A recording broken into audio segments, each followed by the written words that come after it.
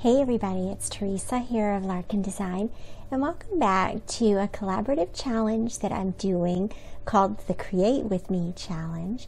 And I'm working with two other YouTubers named Dollie Boyd and Becky Back of My Creative Life.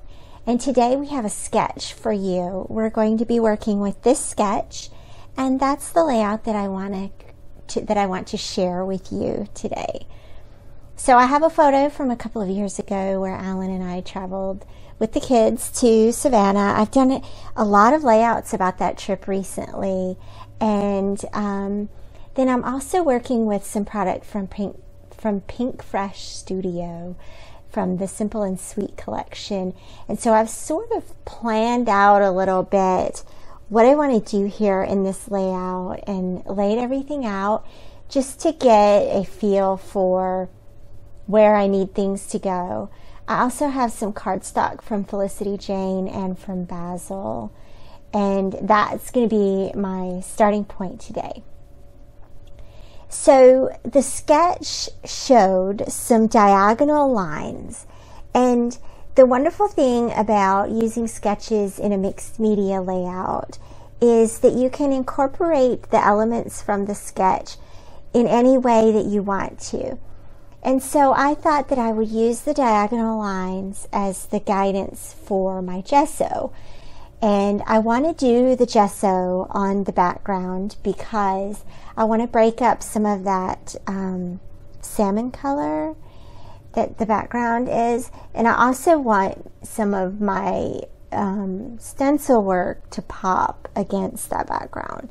So I've laid down the gesso using a really rough textured brush, and then I have this wood grain stencil. This is a Mod Podge stencil, and it has an adhesive backing on it, but you use it just like any other stencil. And I'm using these Art Alchemy paints from Prima. I've totally been digging those lately, and I'm going to mix it here with modeling paste. So you could probably use these paints with a stencil, but they're very runny, right? They're runny like paint. So I'm adding modeling paste here so they have a little bit more thickness and are able to work with the stencils without flowing underneath the stencil. It's not so much a concern with this stencil, but the next one that I use, it would be a concern. So I'm using, there's a rectangular element, rectangular vertical element in the sketch, and I've reinterpreted that using this stencil here.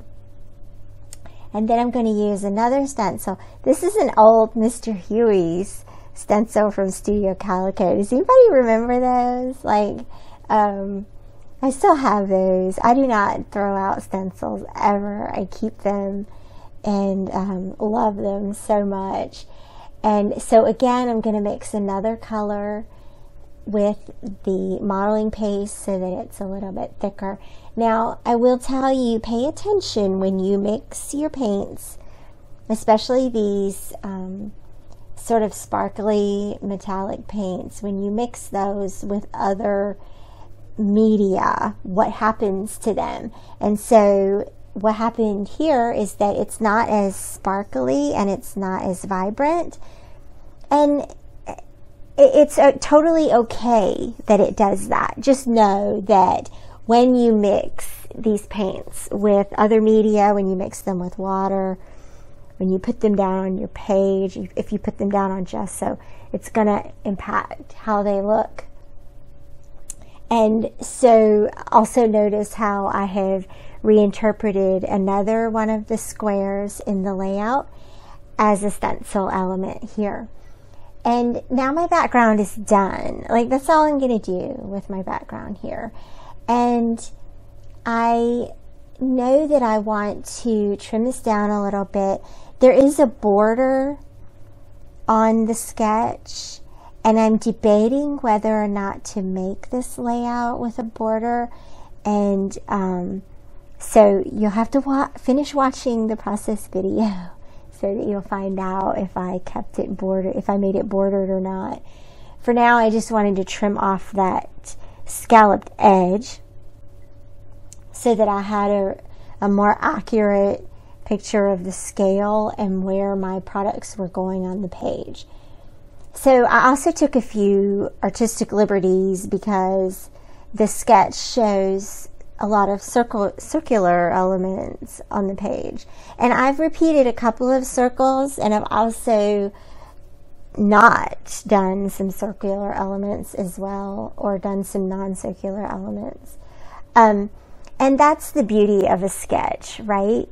You can absolutely take the elements that the sketch shows and reinterpret them or reimagine them, because the sketch is your jumping off point.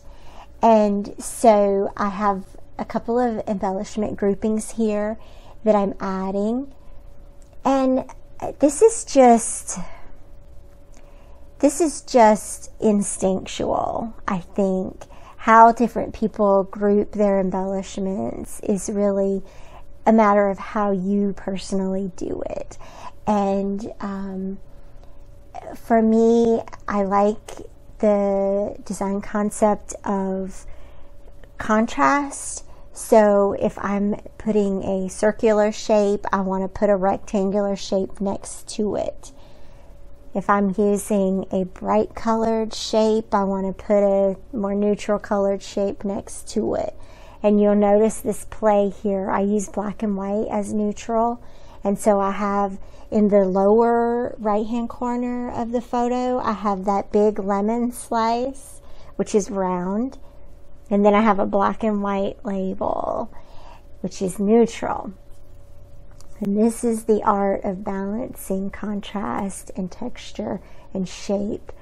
And that's just how I do it, right? And so you're welcome to scrap lift that and use that technique yourself. I find it simplifies the decision making and makes me less indecisive when I'm working with my embellishments, because you could sit there for 3 days and try to figure out what embellishments to use where.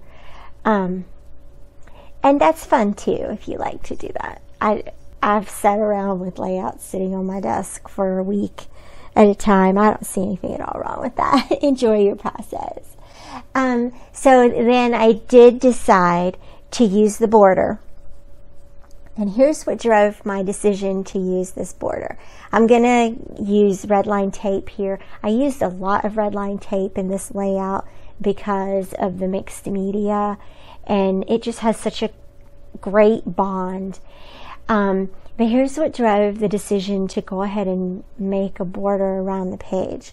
I'm going to border it with the white cardstock, and the reason why is because the sketch showed a couple of design elements in the upper right hand corner, just a couple of circles up there. And I thought that it would be cool to have those circles pop off of the salmon colored background and tie in with that border. And so you'll see how I'm going to do that here. I've got a circle, I've got a rectangle, and I've got another circle here, just making this cluster visually interesting. It is at this stage a group of 3. And so odd numbers, when you're doing your embellishment clusters, odd numbers are always a good decision. And so now you can see how I trimmed off a couple of the pieces and it runs over that border, and it makes that border a part of the page now. The elements on the page now have a relationship to that border. And now it works, and now it makes sense to me. I don't know, you could totally put that border on there and not have anything touching it or not have anything, and that would be okay too. There's no right or wrong. You know, I can give you design concepts all day long. I can tell you why I decided to do this. In the end, there isn't any right or wrong. So just a couple of finishing details for this layout. I thought that the wood grain sort of dropped off of the face of the earth onto the gesso background. It was kind of an abrupt stop.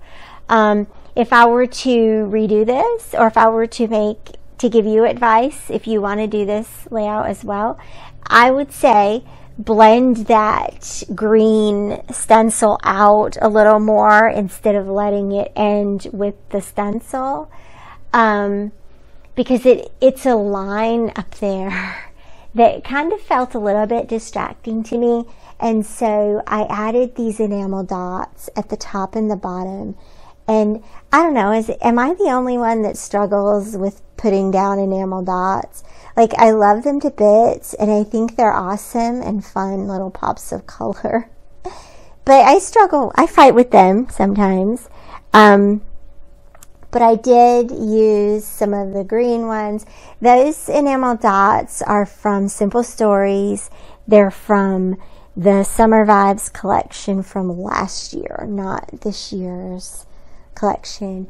And then since I introduced those enamel dots at the top and the bottom of the stencil, I decided to repeat them in a couple of other places around the layout.